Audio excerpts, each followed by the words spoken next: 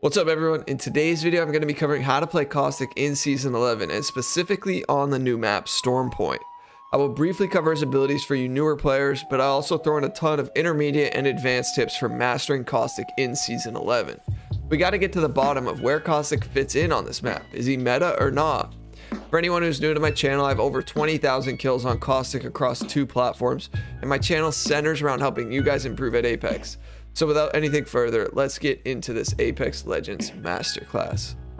First, we got to go over Caustic's abilities. Caustic is a big boy, so he gets a perk called Fortify.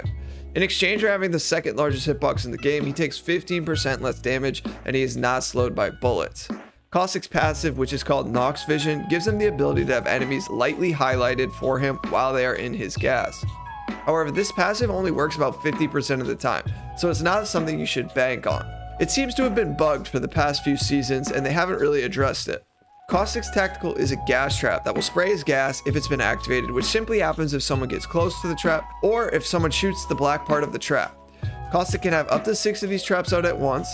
And lastly, Caustic's ultimate is the Nox Grenade. It's basically how it sounds. It's a gas grenade that lasts for 15 seconds, and the damage the gas will do is a scaling measure. So it will start out by doing 5 damage every second, and then after 2 seconds it goes up to 6 damage, and then again after those 2 seconds it goes up to 7, etc, etc. Enemies will be slowed and stunned, and they can't see very well in your Caustic gas. And so now that you know the basics, let's talk about how to use Caustic, and particularly on the new map, Storm Point. Now, Storm Point is the biggest map to date that we've seen in Apex Legends. You compare it to World's Edge, it's about 15% bigger than World's Edge. There's a lot of open space, but there's also a good amount of buildings that will favor a Caustic playstyle. Places on the map such as Stormcatcher, Command Center, some parts of Barometer, and Cascade Falls are all great for Caustic. I mean, generally anywhere indoors on this map will favor you as a Caustic. Each spot is unique because of its architecture, but if you have the ability to get enemies to fight you on your turf and on your terms, Caustic is an absolute beast. See, one of the biggest issues with players is they don't know how to deal with a Caustic. They get too impatient and end up dying to his gas plus a close range encounter where they're disadvantaged in. But good players will make Caustic waste his ultimate and wait till Caustic is on cooldown with his gas traps, and then while he's basically useless, they will push. Or if they get a good beam on you and you're weak enough, the gas isn't really a big enough deterrent for them to stop pushing you and trying to eliminate you. It's important to understand Caustic's role on the team. Caustic is a defensive legend, but that does not mean you have to sit in a building all game with him in hopes enemies come your way.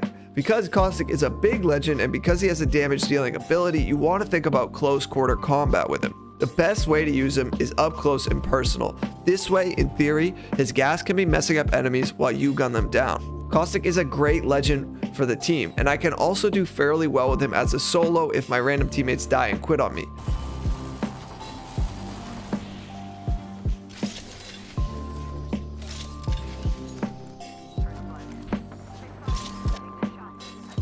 Sure why you did that, but not always, because he does have his weaknesses too. He lacks mobility and he's a very large target. If you're caught out in the open transitioning from one place to another, it can be really difficult at times. On Storm Point, you always want to be trying to take fight indoors with Caustic, or at least with some cover in mind if you're outdoors. Having his traps available to place or already have them down are critical to a quick and easy fight. The buildings on Storm Point are pretty unique compared to some of the other buildings we've seen before. So always be assessing where entrances and exits are, what's the high ground, the low ground. This way you can place traps in spots you most likely think enemies will bump into them at. But also be conscious of the angles enemies could have to potentially disable your traps. You know, if they shoot the bottom part of your trap, it will be deactivated. It's always going to be a game of cat and mouse with this one. Some players are obviously more experienced than others, so they may be able to take on a Caustic more strategically, whereas others won't care or won't know how to deal with a good Caustic. This is where the true skill gap of playing Caustic comes in. If you guys are enjoying this video, please do me one favor and smash the like button for the YouTube algorithm. This will only take a second of your time and helps push the video out to more people who may enjoy this. So thank you for doing that. Now, you've seen me use his ultimate in this video a few different times. Some keys to using his Nox Grenade successfully are make sure to use it in close encounters so you can pounce on your enemies while they're still stuck in your gas. Generally, enemies will only be in your gas for 2 to 4 seconds max. And remember, the gas will only be active for 15 seconds. So this leaves a small window for you to catch them while they are disoriented in it. Very rarely will someone just die exclusively to your Caustic gas. so there's no real reason to just use your ultimate on them from a distance if you can't capitalize on them while they're in it. You should also know that the cooldown on his ultimate is currently 3 minutes. Now I recommend carrying other throwables and combine them with your ultimate. As you saw in that previous clip, the Bloodhound was slowed from my Caustic gas and I threw a Thermite right in front of them and they had to run through it. Grenades are very powerful in Apex if used properly, so think about how you can combine those with your ultimate and you'll be off to a good start. His ultimate does have a few other use cases though. You can use it as a crowd control technique where you need to cut off a point of access maybe while you heal or buy time to revive a teammate. And for this reason, Caustic is great at buying time and taking fights on his own time frame. He's also a top tier legend for revives. If there's a gold bag on your squad and you don't have a lifeline, Gibby, or Mirage, the gold bag should go to Caustic. He is great at reviving teammates because his gas can block off opponents or buy time to get the revive off. So where does Caustic fit into the meta here on Stormpoint? Well, I've only played a few games of ranked, but I've played a lot of pubs so far, and I would have to put him in A tier. The only thing keeping him from S tier is some of the large, wide open spaces on this new map, coupled with the extreme high and low ground.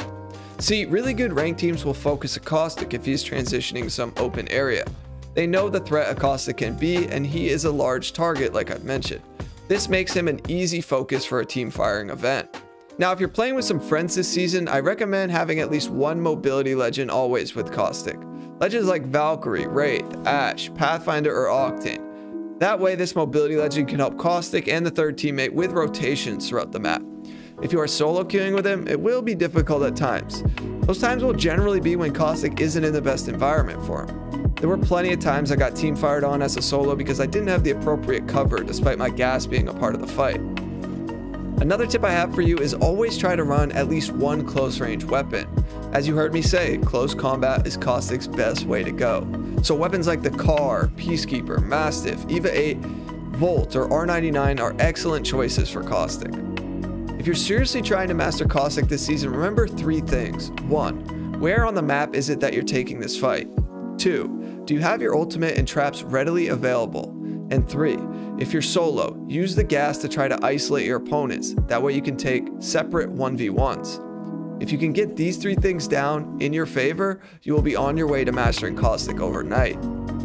If you guys enjoyed this video, please be sure to check out my most recent upload, 20 tips that you must know for Season 11. Thank you so much for watching. Also, link is in the description to join my Discord where you can find teammates to play with, talk about Apex, and just chill. I'll catch you on my next upload. Peace.